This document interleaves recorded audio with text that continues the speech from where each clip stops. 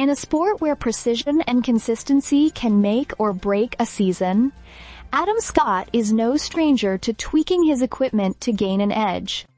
The latest chapter in Scott's ever-evolving relationship with his gear unfolded at the BMW Championship, where he made significant changes that could shape his performance in this critical phase of the PGA Tour's FedEx Cup playoffs. Last week at the FedEx St. Jude Classic, Scott made a bold move by switching to Miura KM 700 irons. These clubs, known for their higher bounce, were intended to improve his interaction with the sticky zoysia grass at TPC Southwind. However, despite a respectable T18 finish, Scott found himself ranked a disappointing 53rd in strokes gained, approached the green out of 70 players.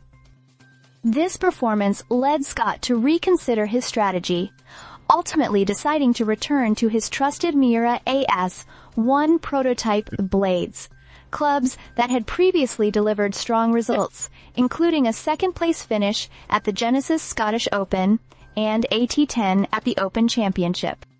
This week at Castle Pines Golf Club, Scott has reverted to these faithful blades, particularly since the course's grass types share similarities with those at Muirfield Village, where he first introduced the AS-1 blades in 2022. The synergy Scott feels with these irons is undeniable, and their return to his bag seems like a calculated move to recapture the form that has eluded him in recent tournaments. But the changes don't stop there.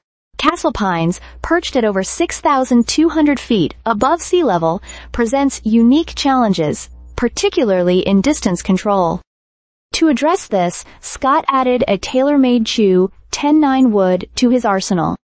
This club is designed to offer greater launch and spin compared to a 3-iron, crucial for ensuring a soft landing on the firm, elevated greens, and for cutting through the dense Kentucky bluegrass rough that can punish less precise shots.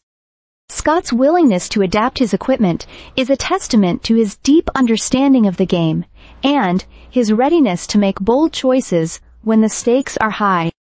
As he currently sits 41st in the FedEx Cup standings, the pressure is on to break into the top 30 and secure a spot in the Tour Championship.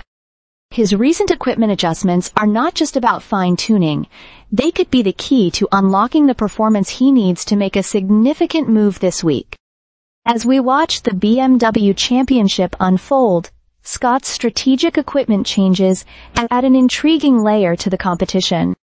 Will these adjustments be the catalyst for a surge up the leaderboard, or will they highlight the fine line between innovation and disruption in a golfer's game?